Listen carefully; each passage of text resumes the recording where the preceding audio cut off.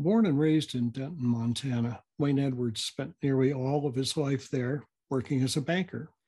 Wayne's book, Pacer Cooley Chronicles, is set in a fictional small town that is much like Denton. The school is the heart of the community, and school athletics is the main topic of conversation at the cafe.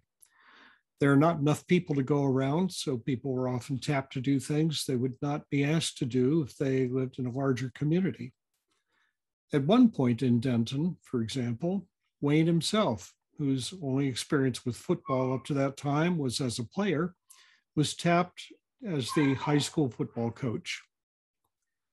In his two key roles in the community, both as banker and as coach, Wayne had a front row seat to observe the changes that were happening in his rural community over a period of decades. As population shrunk in rural areas, school enrollment declined. Eventually, small districts had to merge their sports teams just to have enough players to field a team for eight-man football. More recently, districts themselves have had to consolidate their schools. The impact on the community identity has been profound. We had a broad discussion of these issues and ended up with 45 minutes of recording. I had to cut a lot of material. The discussion is highly relevant, though, to understanding the background of Pacer Cooley Chronicles, so I want to make it available. Here it is as a bonus video to go with our With a Cup of Tea episode we recorded on September 22, 2021. You've seen some changes over the years, I think, in rural, life. What have you seen?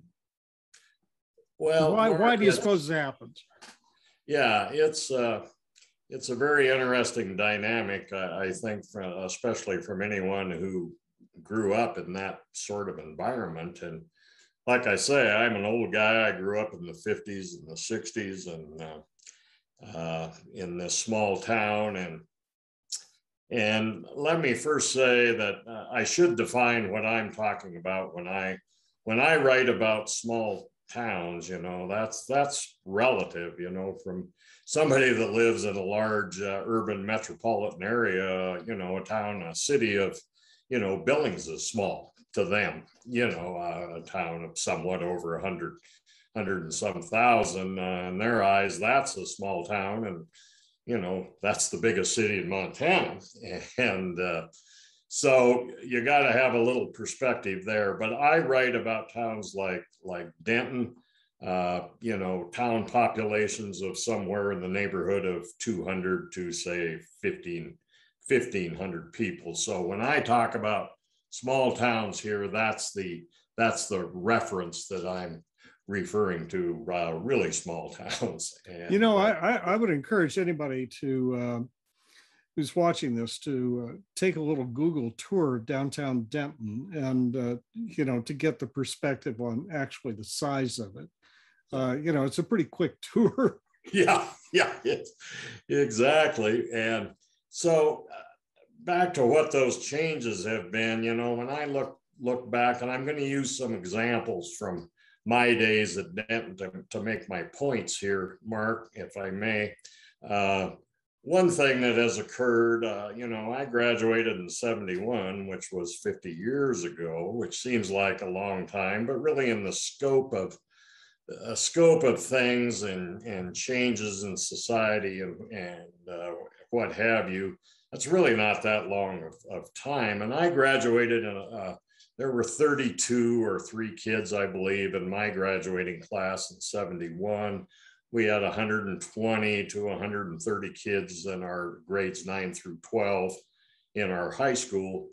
To show you what's happened in those 50 years is that this year there are 7 kids, in our little high school. And so what I have seen is a precipitous drop in rural small town populations and school enrollments.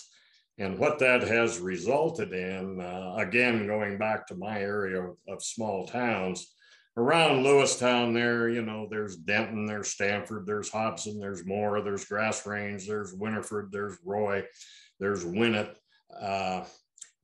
all similar little 200-300 people towns, just like Denton. But in those days, each of those had a pretty good sized school, and everyone could field their own teams, right? And so what has happened since then with this drop in enrollment is we have seen a tremendous consolidation going on in response to the drop in enrollment. And for example, Denton now, which obviously for years and years fielded their own team, are now co-oping for sports purposes with 4 other schools: Stanford, Geyser, Grass Range, and Winnet, in order to get enough kids to field a 6-man football team. Yeah.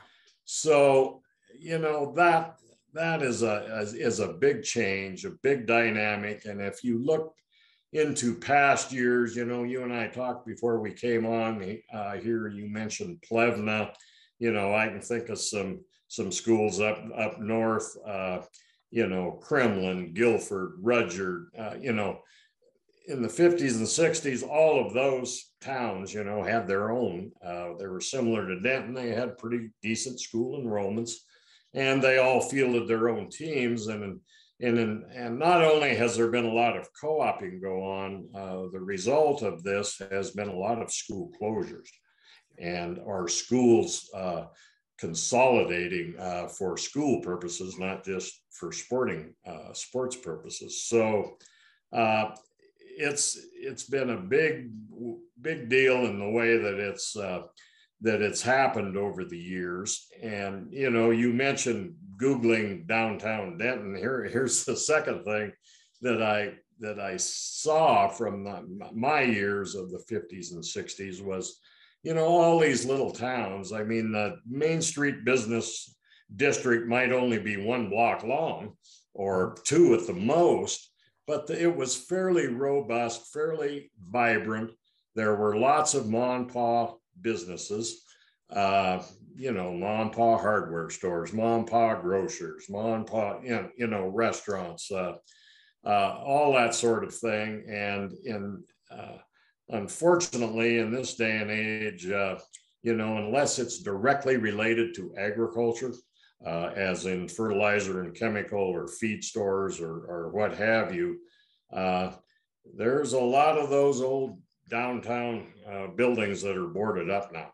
And and it's not all totally due to the population decline. I mean, we certainly have seen the impact of the big box stores, obviously, of online shopping, and that's changed things for all of us, no matter where you live, not just small town. But it particularly affected, I think, small town America, where that mom and pop hardware store could no longer compete with the Home Depot and Lowe's in Billings and Great Falls, and then, of course, with the advent of online shopping, that even further, created problems for those local businesses. Why has this all happened? Why has this population decline happened?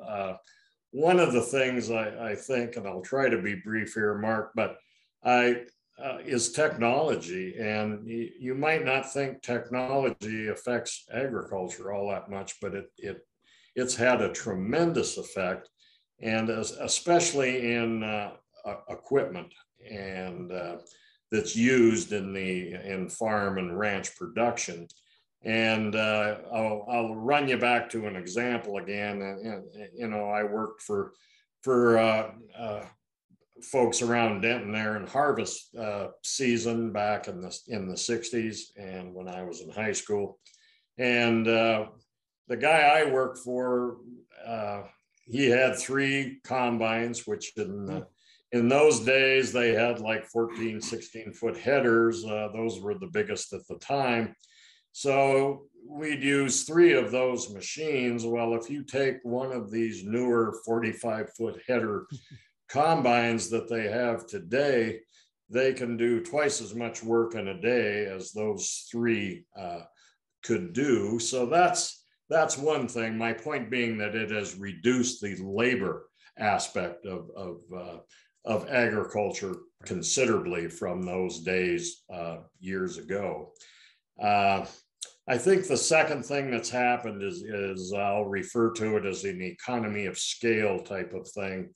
Again, when I was growing up back there in Denton, there were many families that could make a living on a section or two of ground, a section being 640 acres.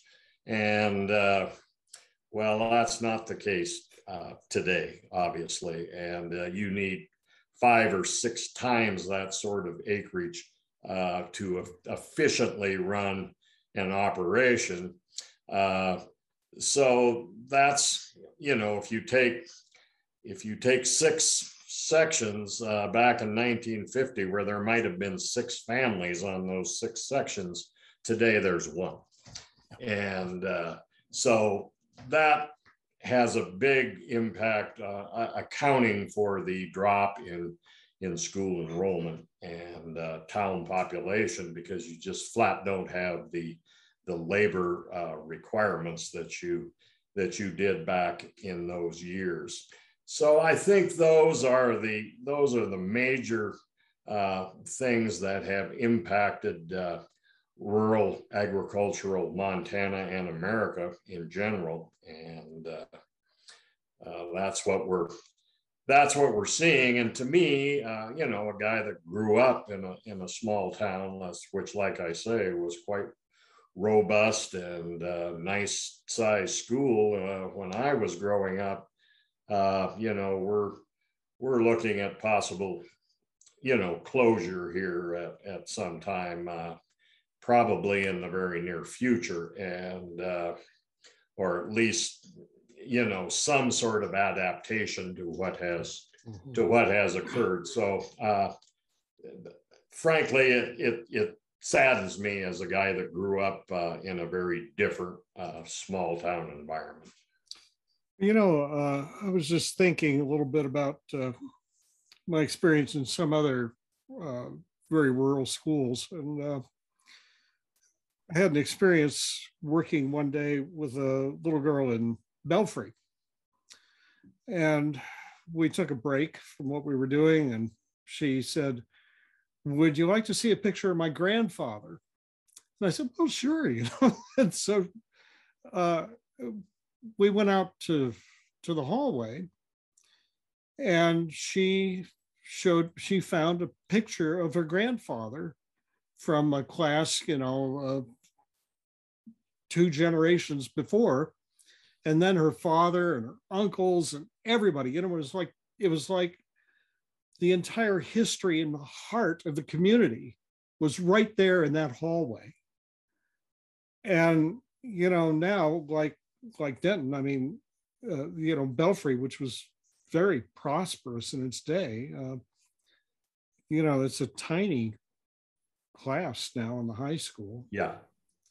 And it's, and they don't want to consolidate with like Bridger, because you lose the heart of the community. You do. The school is the absolute heart of the community, and so they obviously fight that as long as they possibly can, and I totally get why. Yeah, absolutely. Well, let me ask: is this reflected in your book? Then, not directly, but I think in a way it is. With Pacer Cooley Chronicles, again, mm-hmm. it was in 1990, which that's the era that it's written about, and so that's when I was there coaching, and we had already started to see considerable. I think we went from I mentioned my 71 class had 120 or 130 kids in high school. Probably by 1990, we were down to probably less than 50. And so it was certainly beginning to happen at that time. but still everybody pretty much had their own, were still fielding their own teams. And we actually had, we didn't have a lot of kids the first year I coached. And I'm not horribly fond of 6-man football. So when I agreed to coach the team, I said, I'll do it, but we're going to move up to 8.